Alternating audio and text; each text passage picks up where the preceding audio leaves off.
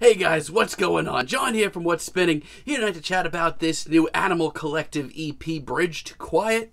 Animal Collective, famed neo-psychedelia, freak folk, psychedelic pop band. They've been at it for years, and for many of them have been a band that's been near and dear to my heart. Between Feels and Sungtongs and Merriweather Post Pavilion, as well as Strawberry Jam, Animal Collective for years was really pushing me to listen to the stranger side of music, get into some weirder things, and honestly, they've become some of my most cherished albums of all time. The influence that Animal Collective back in the day had on me is still being felt by myself today. Now, in the last couple of years, it's been very hard for me to be an Animal Collective fan between a lot of failed solo projects like both Panda Bear and Avey Tare put out last year. But on top of that, Animal Collective as a whole have been putting out some pretty awful stuff. Painting With, while I love parts of it, is very synth heavy and not nearly as creative as what they were doing for years. And I still am trying to wrap my head around what they were thinking recording Tangerine Reef. Trust me, it's not that good at all. However, out of nowhere, we have a nice new EP, Bridge to Quiet.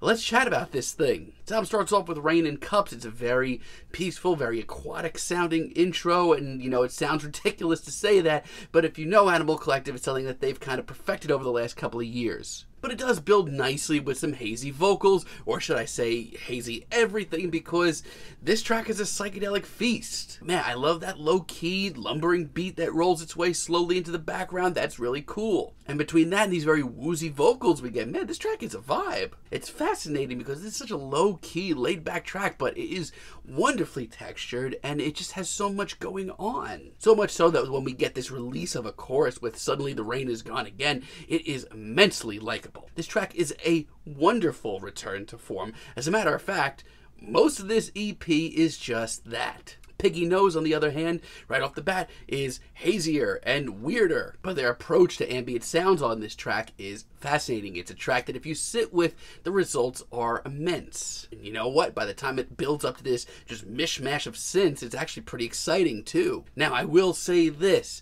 This is the first time in a long time that I've had to sit with an Animal Collective track for like 6 or 7 minutes. It's actually pretty challenging, especially because they took a turn for the much more accessible for many years. But the way that this groove eventually works its way in, fits in place along this big catchy hook, it honestly is just really likable. It takes me back to a simpler time with Animal Collective.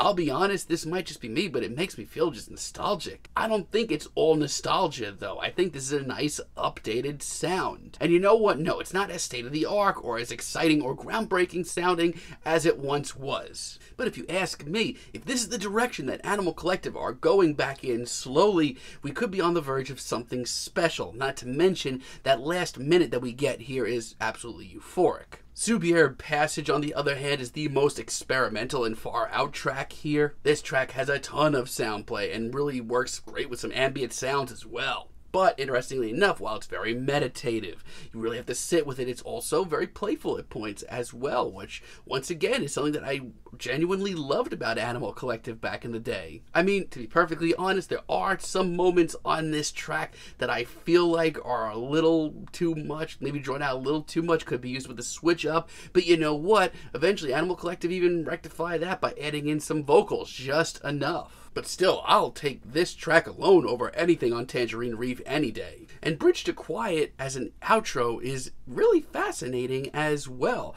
I mean, honestly, from the intro to this track, it sounds like one of the noisier tracks here, but it becomes one of the most accessible here, if you want to call it that. Like truly great Animal Collective products, you do have to sit with this still, but between the gloomy, meditative beat here and the very hard-to-play vocals, this track is a knockout. In a weird way, I feel like this is the kind of sound I wish they went with on Tangerine Reef. And it just has enough catchy hooks just sprinkled in there so that it's just not some wonky experiment, it actually sticks with you. It genuinely gives me a lot of the same feelings that I had when I first discovered Animal Collective years ago. This EP rules, and now if you'll excuse me, I have to go back and fall in love with this band's catalog all over again. So while, yeah, it's been hard to be a fan of Animal Collective for many years now, I feel like with this new EP, they're falling back in love with their sound again, and so am I. The material material on this EP actually makes you sit and think about what you're listening to, but boasts unbelievable rewards. And you know what? Yeah, it's a lot to take in. And personally, because of what I've seen from Animal Collective in the last couple of years, that takes some getting used to. But for the first time in a few years, I'm genuinely very happy to be an Animal Collective fan. I'm feeling a light 8 on this EP, but let me know what you guys think down below. If you liked the video, be sure to give us a like, give us a subscribe, and let me know down below what you would like for me to chat about in the future. And until next time, have a great day, guys.